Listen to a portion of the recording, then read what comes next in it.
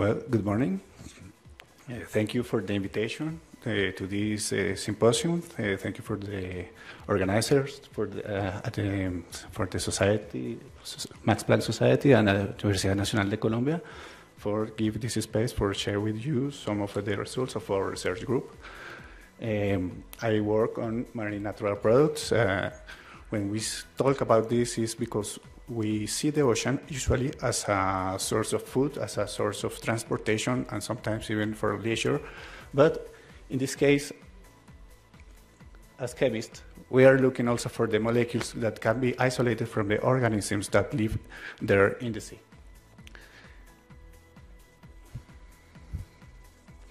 When we talk about marine natural products, we have to go back maybe to the middle of the 60s when this research area started, and since then up to now, the more studied phyla have been the sponge and Cnidaria and algae.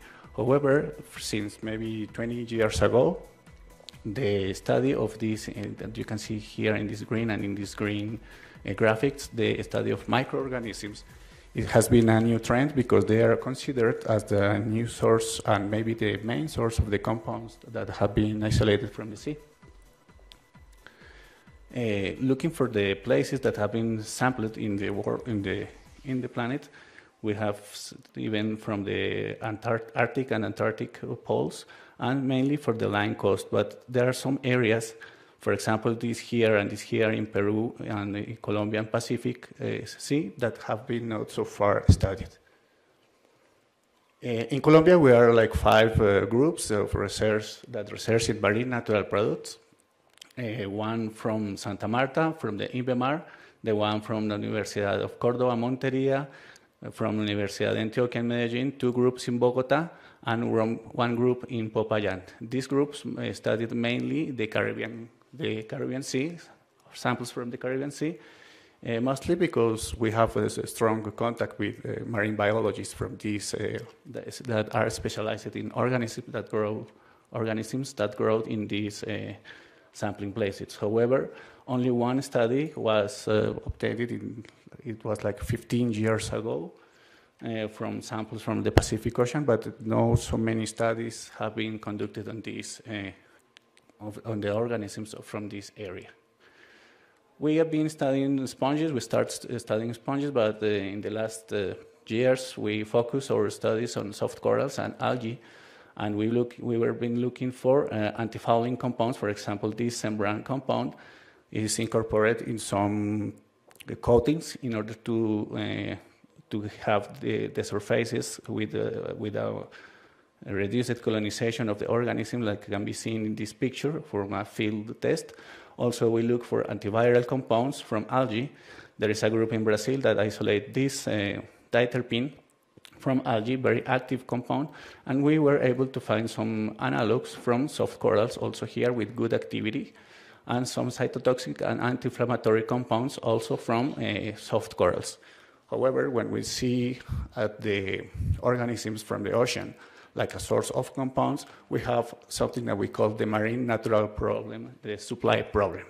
This is mostly because we have organisms with difficulties for the access, because most of them we have to access by scuba diving, and sometimes at the deeper, they are at very deep areas. On the other hand, the organisms have like a very low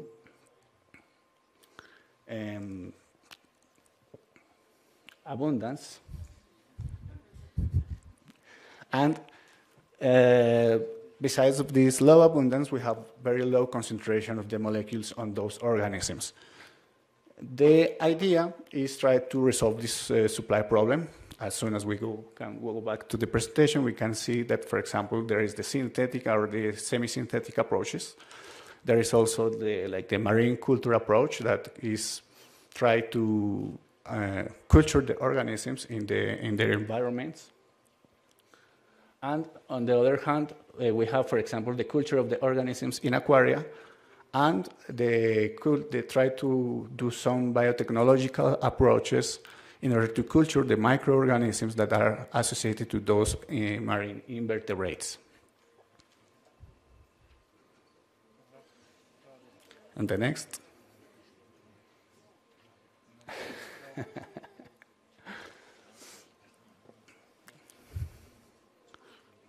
Next, please. Thank you. No?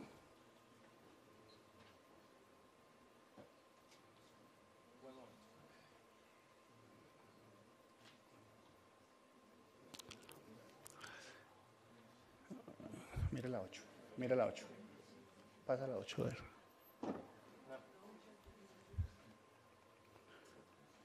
Then here. Okay. Let's try now. Talking about the approach from the marine microorganisms as this source of the compounds. Opa.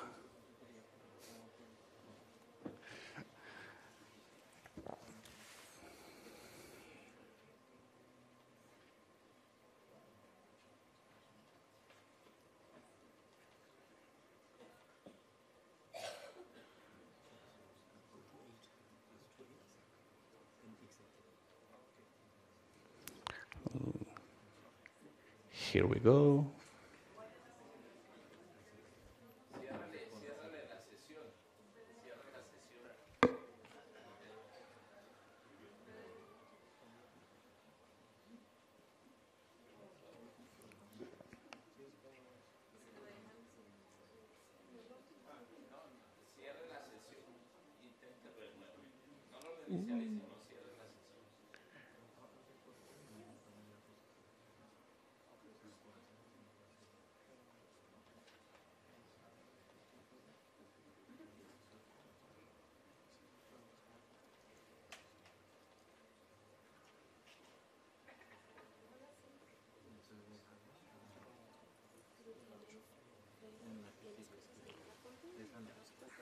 Pues tengo mi computador. Let's one more time. Okay. Well, it seems to work now. Okay. We were here, and I would like to talk about our culture in aquaria, our first attempts to culture in aquaria, or how we select the samples, and how we can try to do this approach with the marine microorganisms as a source of the compounds. Let's start from here, from the marine microorganisms, but we are going to talk about an application of these recovered marine strains as a source of compounds, or even their organism as a biocontrol agents. There are several concerns for the use of agrochemicals. This is well known for all of us.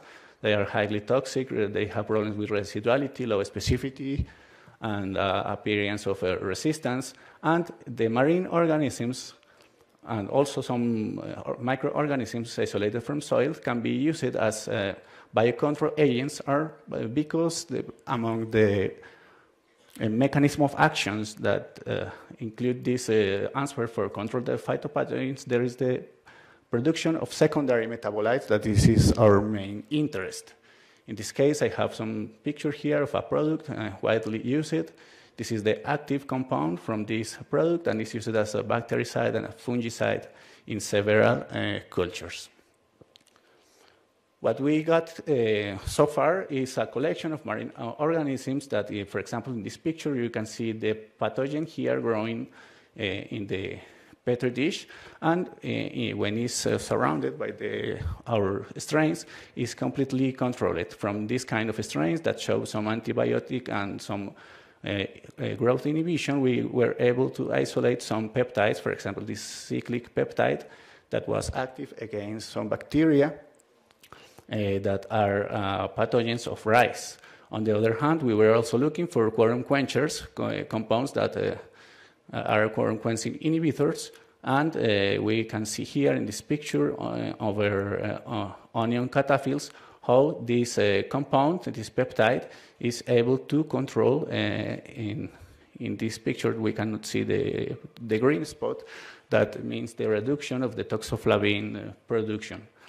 But Going back to our main topic here, the supply problem, we can see here also how the culture of this organism in different culture media is allowed us to recover over 1.5 grams of this only of this compound, which is a very good result in order to understand to resolve this supply problem.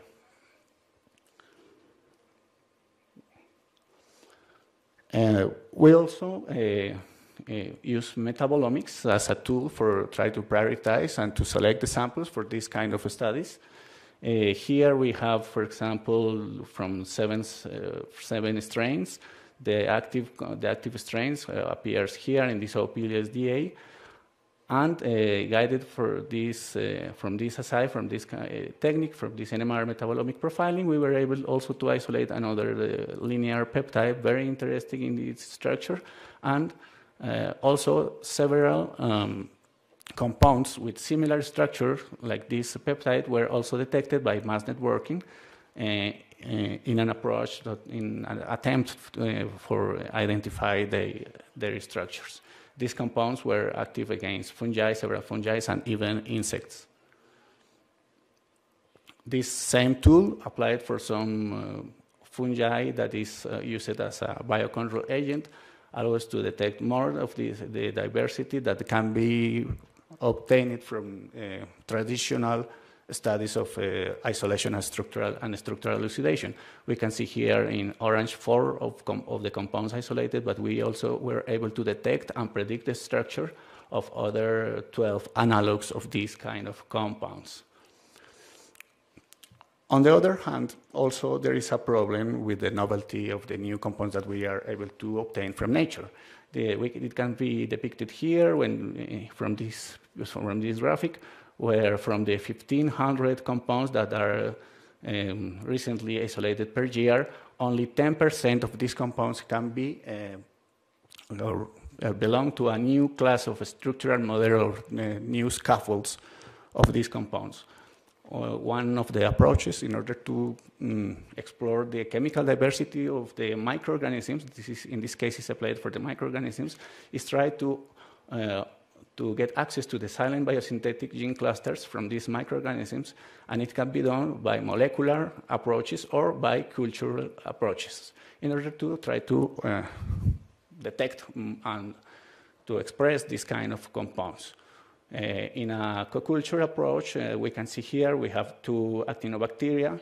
Here we have the metabolic profile by NMR of the Streptomyces strain, here the Rhodococcus strain, and here in the co-culture, in the interaction between these 2 strains, new signals appear, and we were able to detect these compounds, this indolic compound produced by the Streptomyces strain that previously, and when it's cultured only in a monoculture, produce mainly this tetrapeptide. So we are doing some attempts in order to explore this chemical diversity and this tool for even get more compounds from the strains that we are studying nowadays.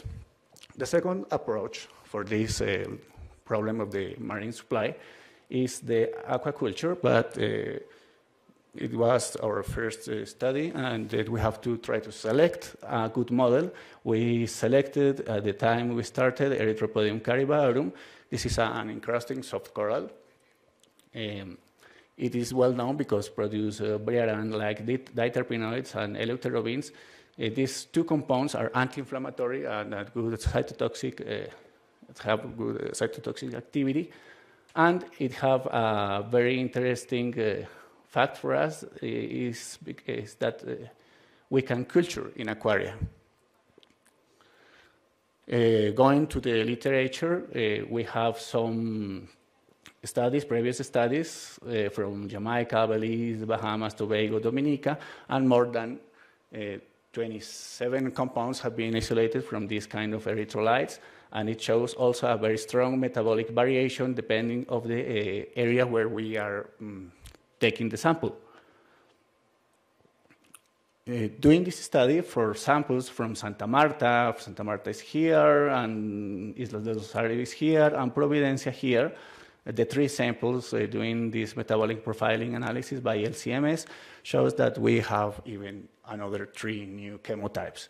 So the chemical study of these samples allowed to see, for example, from Santa Marta, a highly diverse chemotype with we got 10 compounds, 2 of these new compounds, but from Providence and Isla del Rosario, only 2 compounds could be isolated.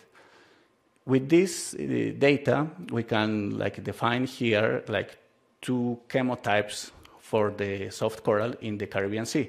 One rich chemotype, a highly diverse chemotype, for example, the one from Jamaica, Tobago, Dominica, Santa Marta, and those with that produce few amounts of the compounds, like the one from Belize, Bahamas, and Providence and Isla del Rosario.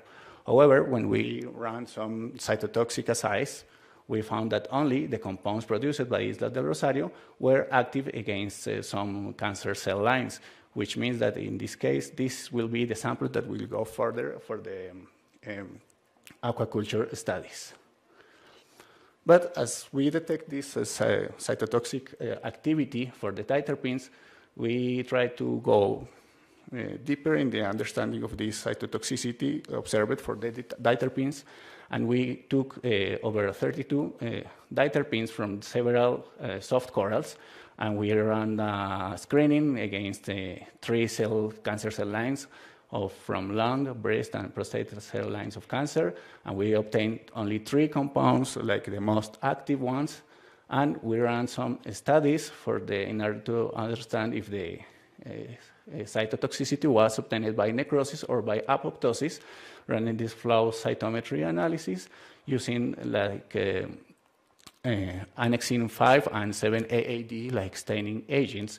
We were able to trace the activity that we observed for the diterpenes. For example, for this diterpene here was mainly for induction of apoptosis.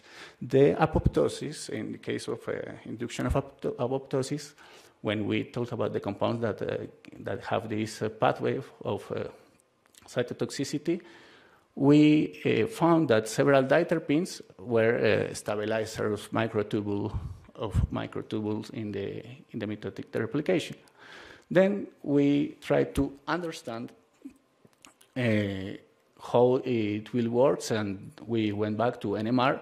We use NMR for structural elucidation, for metabolomics, and now try to understand how our compounds are able to interact with the proteins, with the tubulin in this case. We ran some STD experiments, and with these STD experiments here, we have the proton NMR for a compound, for any of these compounds, and as soon as we can see, for example, here, this widening of these lines in the spectra, it means that we have some interactions with the compound, with the protein, and we were able also to detect some dissociation constants. And in the case we are getting this reduction in the dissociation constant, we are also able to observe the interaction of the compound with the protein. Also, we can see how these are the parts of the molecule that are interacting with the protein, and we need to run some other experiments like these T1 relaxation experiments by NMR that help us to quantify the kind of interactions that we observe for these compounds with the tubulin for the 3 selected compounds, for the 3 active compounds.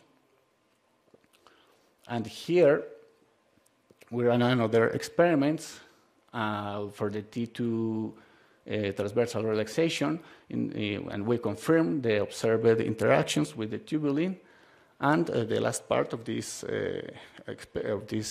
research was trying to make a model that allows us to understand the interaction of the compound with the tubulin between the several active binding sites of the tubulin. We choose to run some simulations by molecular docking with the taxane binding site and the colchicine binding site, and we can see from the binding energies values that our compounds will interact with both of these sites binding sites. But when we see for these Tanimoto coefficients, but these similarity coefficients, it seems to be more probable the interaction with the taxan binding sites of the protein. When we run also molecular dynamics in order to go deeper in that area, we found that our diterpenes interact with a very high stability in this binding site, and in a similar way as the taxol can do this, the interaction, and the interactions that we detect were with the same key residues that the taxol actually is acting on. Well, this is the end of my presentation. This is the last slide. We are conducting this marine biodiscovery and some works on the interactions of our compounds with the proteins, the biodiscovery guided by these several metabolomic and the replication approaches. We are building strengths also for the structural elucidation of the active compounds and looking for the new source of these compounds, using as a tool also for understand the mechanism of action of our compounds against the target proteins, some new tools that we are getting into for the use of this kind of tools, simulation and NMR analysis. I would like to thank for the students that are the people who do the most of the work, and the strong collaboration with Professor Lucideide Tinoco from Rio de Janeiro, professors from the Institute of Biotechnology, Dr. Zulma Suarez, the marine biologist that works with the field work with us, and the professors Leonardo Castellanos, Fabian Lopez, and Adrián Sandoval from chemistry for the cytotoxicity, the molecular simulations, and the chemistry that we do in our laboratory. Thank you very much.